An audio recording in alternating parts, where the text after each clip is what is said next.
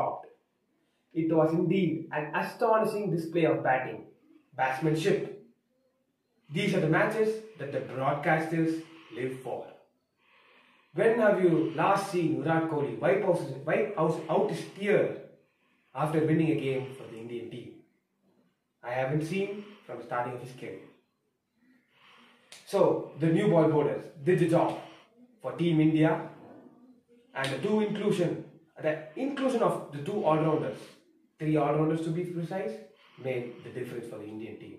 But this game, 2 all-rounders did the job for the Indian team, according to me. It was all Hardik Pandya with the ball, getting 3 wickets, 3 crucial wickets in a span of 2 overs. And of course, with his batting abilities, we all know what can he do.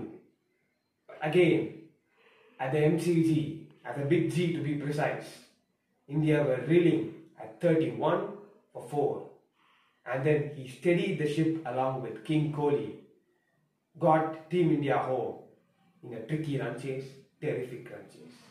And of course, R. Ashwin, who hit the winning runs, scored those crucial vital runs for Team India.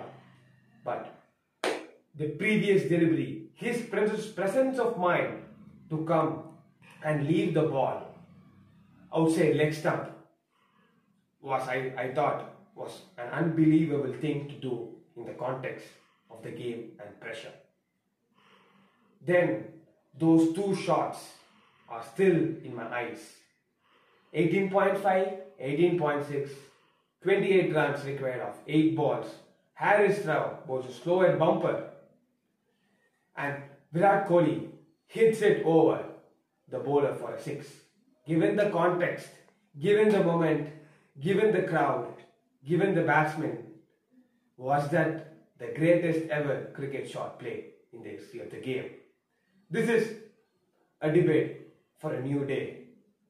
Nextly, India have some negatives, especially with the death overs and the top order batsmen with the moving deliveries. But today is a day, today is a moment to celebrate King Kohli, who has announced this word. He is 1 notch higher than a legend.